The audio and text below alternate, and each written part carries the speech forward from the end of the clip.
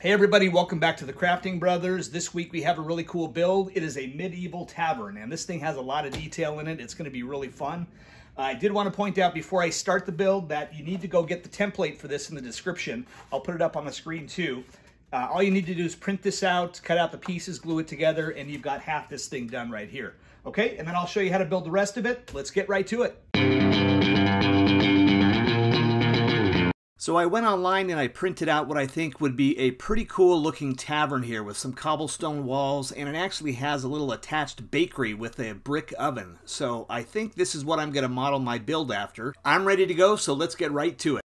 After you've downloaded and printed out the Farmhouse template, go ahead and just glue the pieces of paper right to the foam core, and we're just going to cut out all of the pieces.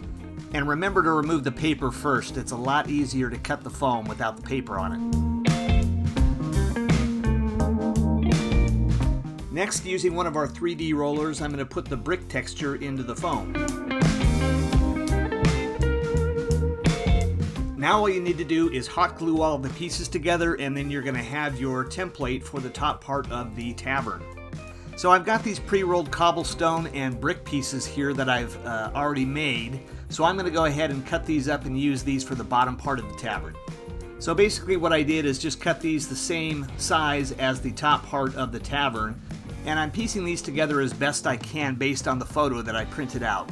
Also, you don't need to remove the paper here.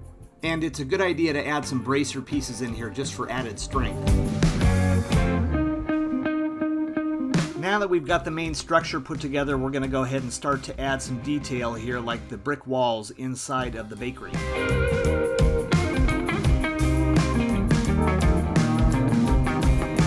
After adding the brick walls, I went ahead and glued the lower part of the structure to the top part of the tavern.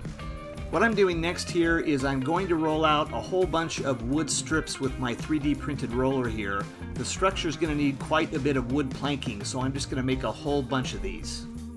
Okay, and we do want to texture the sides of these as well. I've just got a wire brush here, and it helps to add texture. And as usual, we're going to Mod Podge coat all of these.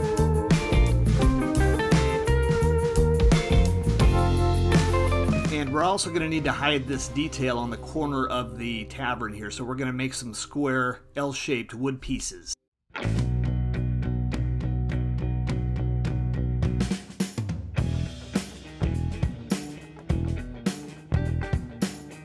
Okay, so the way I'm going to do this is the wood beams are going to be going up right underneath the house structure, and then these corner pieces are going to go right here. Basically need to cut it like this. So I'm going to use my hot wire cutter and do that. This part is a little tricky, so you have to be careful when you feed this through, and you might need a cutter to remove the rest of the foam. I've taken these square wood-grained pieces, and I went ahead and I cut the angle for under the roof here. Next, I'm ready to go ahead and coat my wood planks with a golden brown. And after that, we're going to use a burnt umber acrylic ink, which gives a really good wood grain look.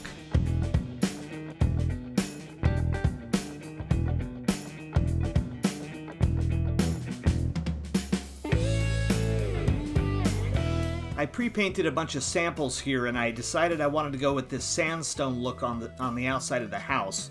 So what I'm going to do is, after base coating the house tan, I'm going to go with the lighter buttermilk dry brush over that.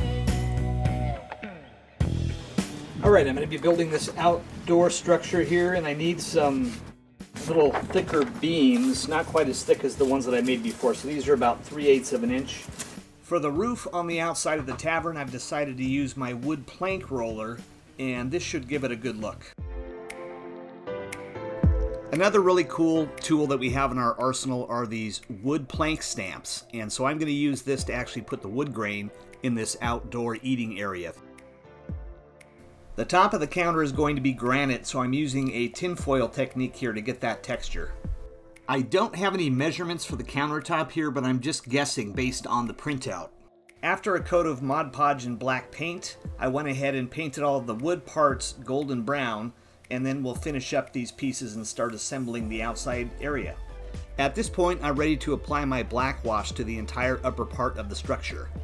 These are pre-made little windows here, and basically I'm going to give them a little light wet brushing of pewter gray. Okay, now I'm ready for a dry brush of granite gray on a bunch of these surfaces here.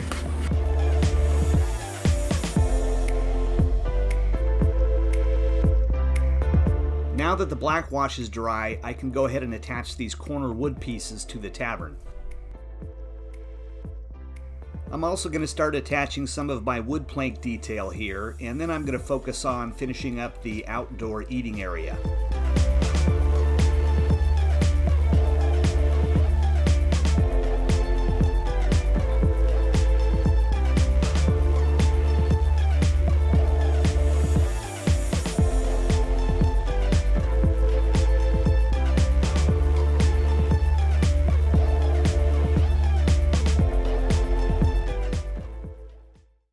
These barrels and crates were 3D printed, and then I'd given them a coat of Mod Podge and black paint. After that, a coat of golden brown and then some acrylic ink will finish them off.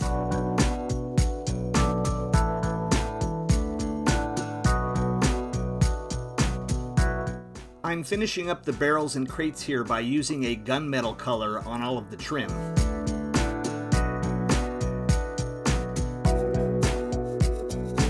Okay, as you can see, once you get the gunmetal on there, these things really pop, look really cool.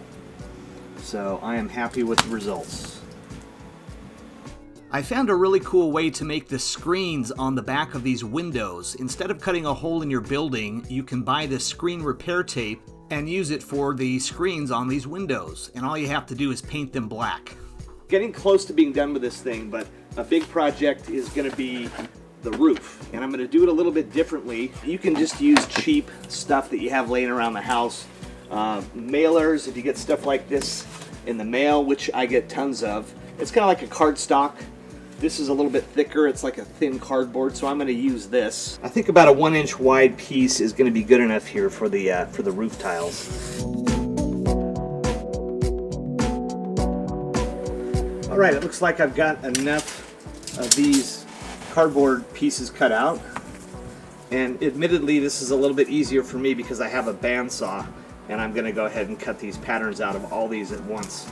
So realistically it might take you a little bit longer if you have to use one of these, but either way it's a lot of work, so I'm going to use the bandsaw.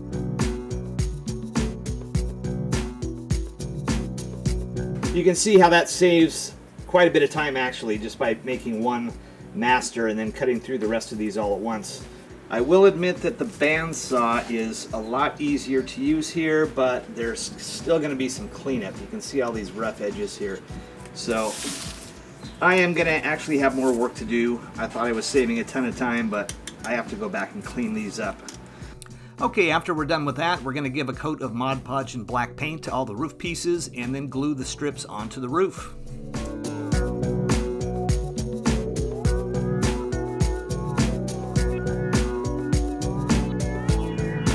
The edges of the foam there, so leave about, you know, almost a 1/4 inch overlap, and then it will match up with the wood.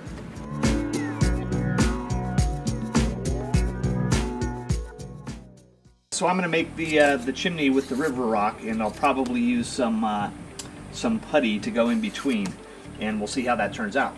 Okay, and then we'll end up with something like this. So we're definitely going to round this part and probably parts of the outside here. This is what I ended up with for the top part of my chimney. I'm still kind of shaping the bottom part. So what I'm thinking is if I just get a thin layer of this over the chimney, and if it sticks, looks like it will, then I'll go ahead and put the rocks in the clay.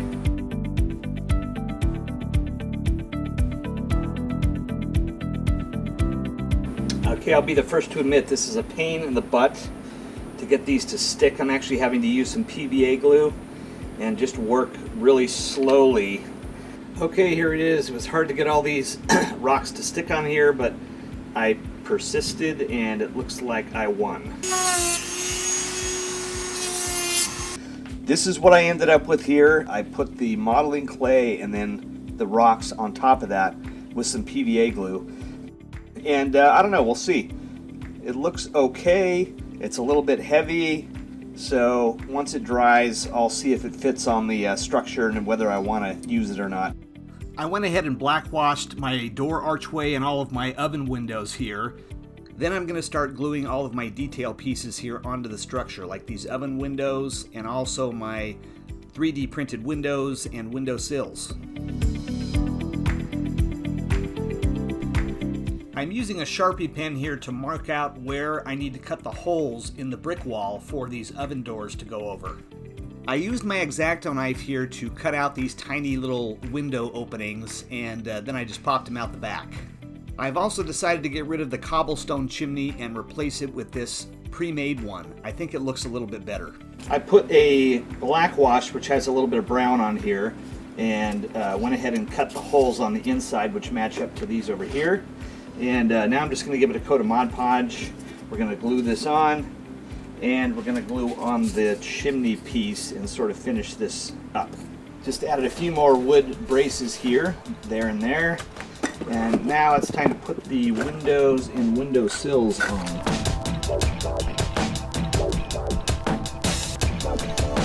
Using tacky glue, I'm gluing these oven doors over the openings.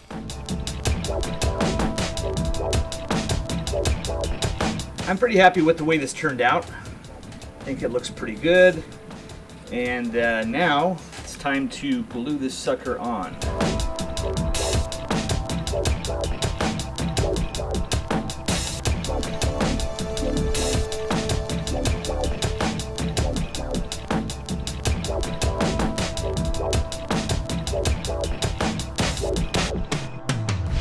One detail I almost forgot is the flashing for the top part of the roof.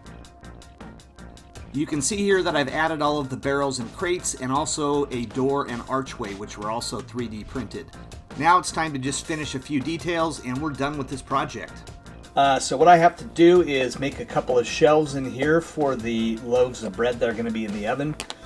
I printed these cool little 3D mugs the other day. I just found a file on the computer and I printed out like 4 of these things. I made all of these little loaves of bread, and it was actually pretty easy to do. I used this polyform air dry clay and just made a little ball out of it and made a few cuts, little crosshatch cuts on there.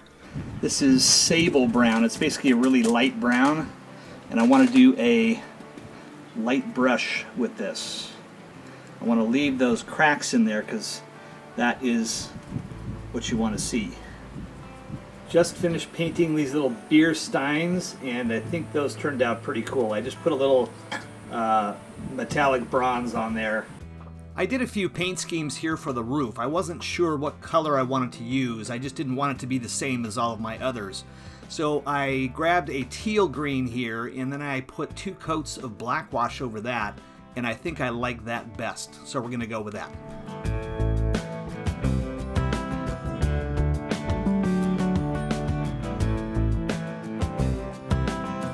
Okay, you can see here that I've added on the archway and the door to the tavern, and I've also glued my mini barrels and crate up against the side of the building. I thought that would complete the look.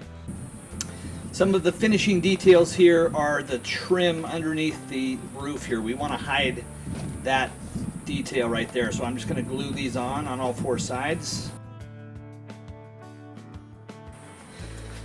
I'm ready to black wash the roof here, and what I want to do is I'm going to black wash both sides, and then instead of letting it drip onto my structure here, I'm actually going to turn it upside down because I want it to drain that way, not this way.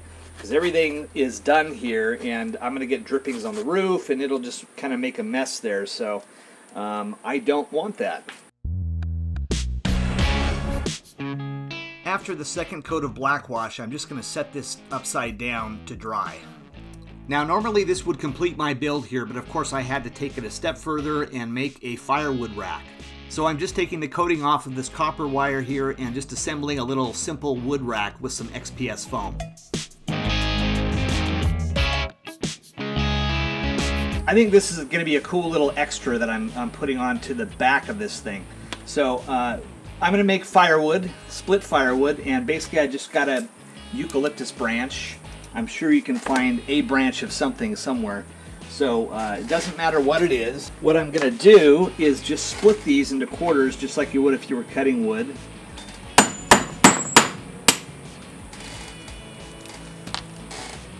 And it should look like split firewood. And here's how it turned out. I think it was worth it. It looks great.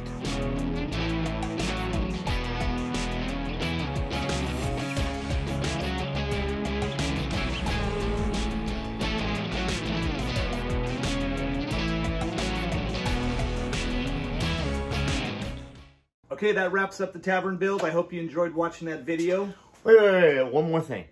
This was so cool, it just made me think that I want to see what's inside that tavern. What was happening when all these guys were getting drunk. So next week, I decided to build the inside of the tavern. Very cool. It's going to be cool. Stay tuned. We'll see you next week on The Crafting Brothers. Subscribe if you haven't. Send your comments. We'll see you next week.